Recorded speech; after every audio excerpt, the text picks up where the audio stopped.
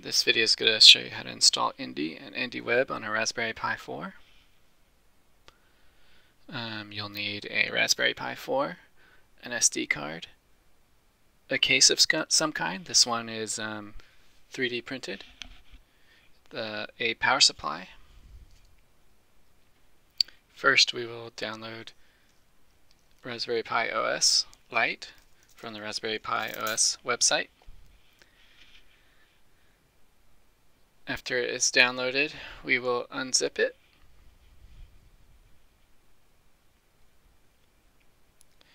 After unzipping it, we want to put it onto the SD card. So one thing is you have to find which device is your SD card. You could use LSBLK before you put in the SD card, and then after, and find the disk that is listed once the SD card is in.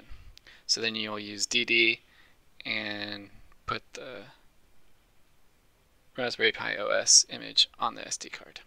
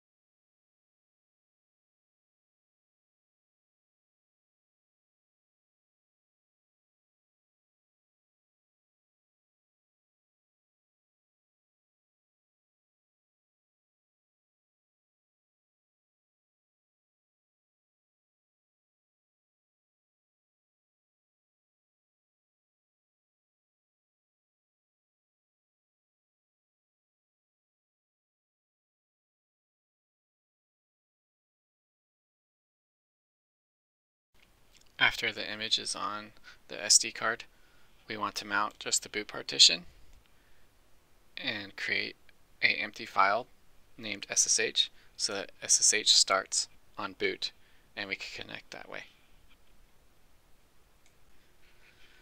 Alright, so after we're done with the SD card, you'll want to put it in the Raspberry Pi, hook up a Ethernet cable to your network, and power it up. After a few minutes, you should be able to connect to it.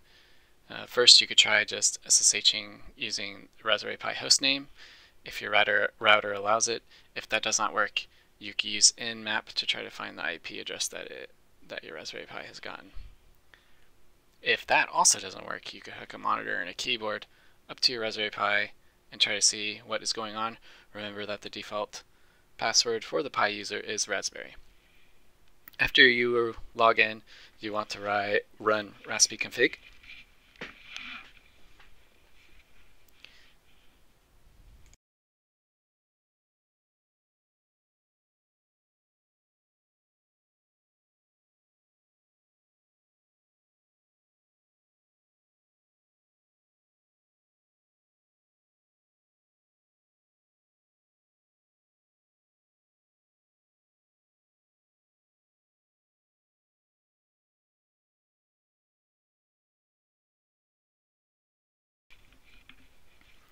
In raspiconfig, you'll want to change the default user or default password for the Pi user, so not just anyone can log into your device.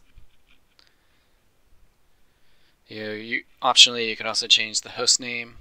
If you do change the host name and you SSH to your device, after a reboot, you will need to use the host name that you set it to.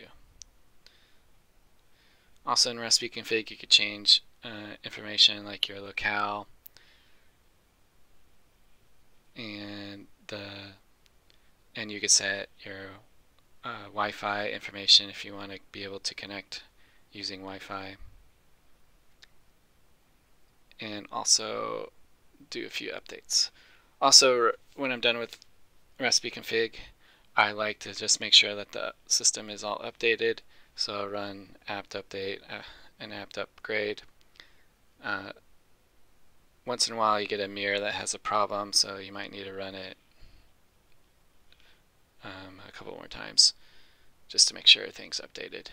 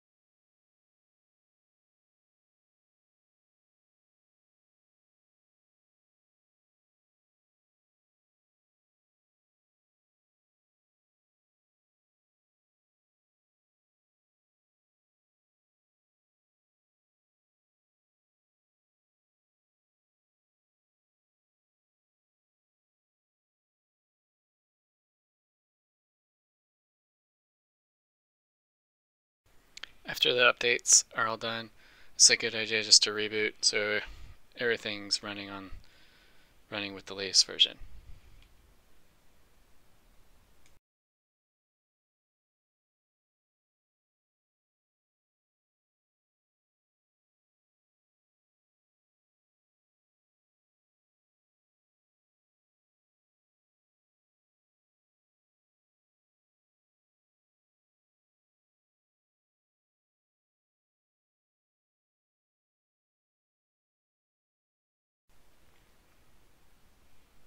After the reboot, wait a few seconds and then you could connect again.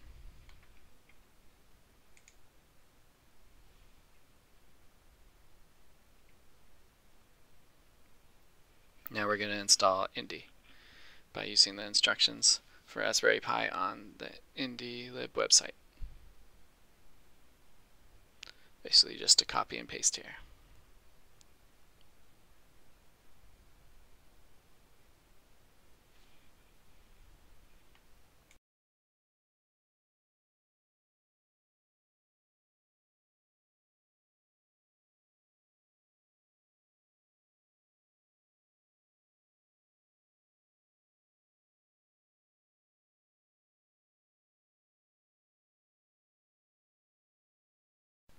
Do you know we do not need to install KStars here?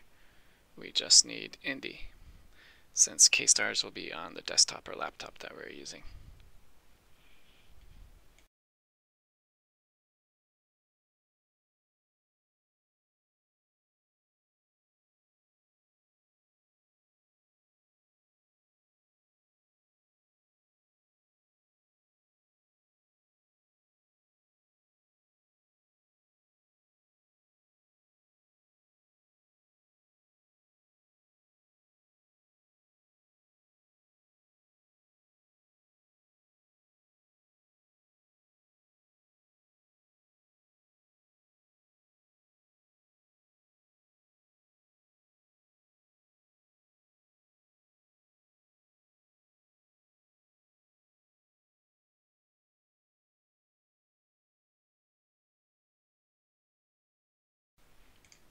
We're now going to install the INDI Web Manager. So you can see there's some instructions here. Basically, we're going to install it using pip. However, by default, Python 3 pip is not installed, so we need to install that first. And then we will install INDIWeb using pip.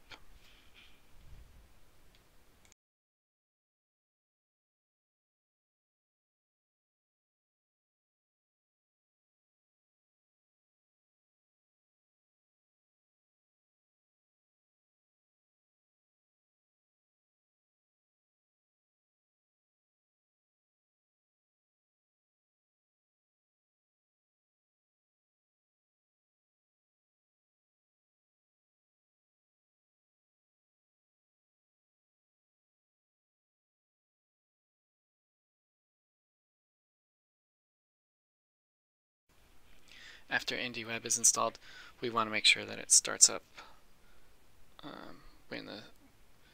on boot. And we'll do that using systemd. INDIWeb already provides a configuration to do that with systemd. From their GitHub repo, you could look at it and copy paste it onto your Raspberry Pi in the right location as listed in the README of INDIWeb. You want to change the permission so that only root can write to it, and enable it, and then start it. Just for a test, if you want, you could reboot to make sure that it starts on boot. I'm pretty confident here, so I don't reboot it.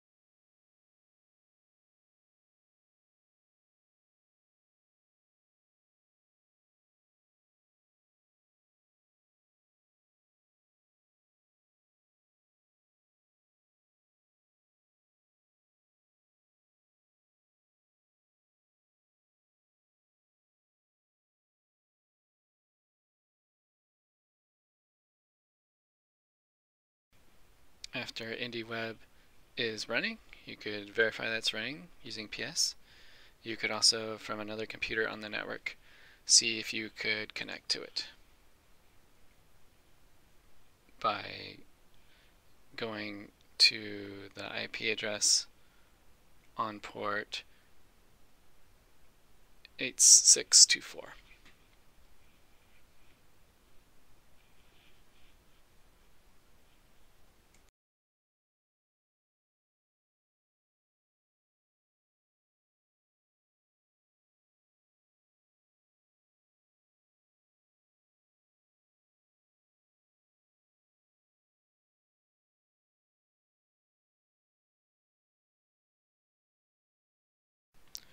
Now from a machine that has KStars on it, we will start KStars and see if we can connect to our Raspberry Pi running INDIWeb.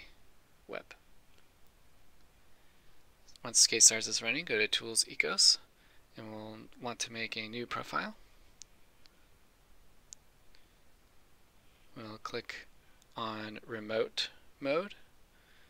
If you click on Scan, it should automatically find the IP address of your Raspberry Pi, and you want to make sure that INDIWeb Manager is checked. Then from selected devices, you could just select whatever is connected to the Raspberry Pi. And do note that you need to have at least CCD selected. If you don't have CCD for your test, you could just select Simulator if you're wanting to test that you can connect to your mount or guide or something like that.